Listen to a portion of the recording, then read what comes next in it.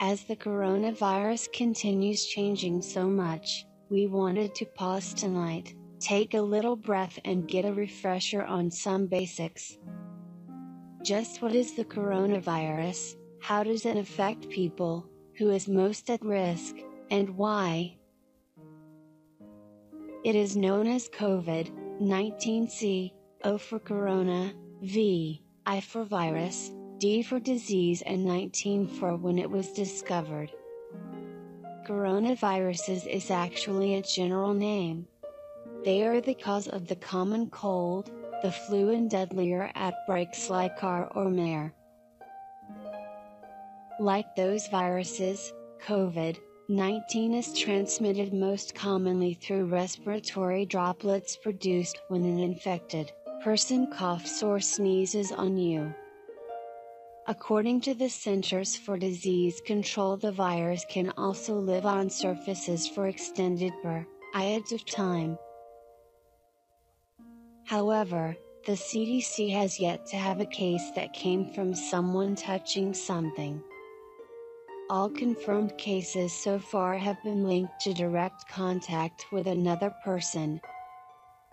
Symptoms for COVID-19 typically appear 2 days to 2 weeks after exposure. Which is why you hear people quarantining themselves for 14 days if they have been exposed to someone with the virus.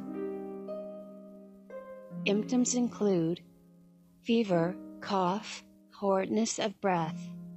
If you test positive for coronavirus, you may be admitted to a hospital or be advised to self-quarantine yourself at home. It depends on the severity of your symptoms. A majority of the cases are little more than a cough as long as it stays in the nose and throat. It is dangerous though if it reaches your lungs. The virus began in China and the World Health Organization has done extensive study on the outbreak. Of those infected in China, WHO found 80% had mild to moderate symptoms, including pneumonia. 8% had severe symptoms with respiratory issues. 1% has critical outcomes with respiratory failure, septic shock and multiple organ dysfunction and failure.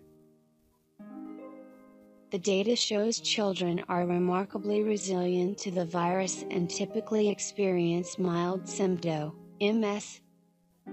For seniors it's the opposite, it can be deadly.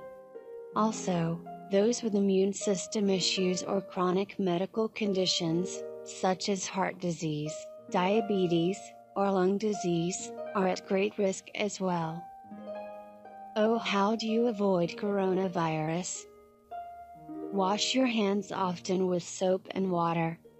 Wash for at least 20 seconds, wash before eating, after blowing your nose, coughing or sneezing. Be sure to wash your thumbs, wrists and between your fingers, the most commonly missed places. If soap and water are not readily available, use an alcohol-based hand sanitizer with at least 60% alcohol. Avoid touching your eyes, nose, mouth and face. Avoid close contact with people who are sick or exhibit symptoms. Stay home when you are sick. As for a face mask, it depends.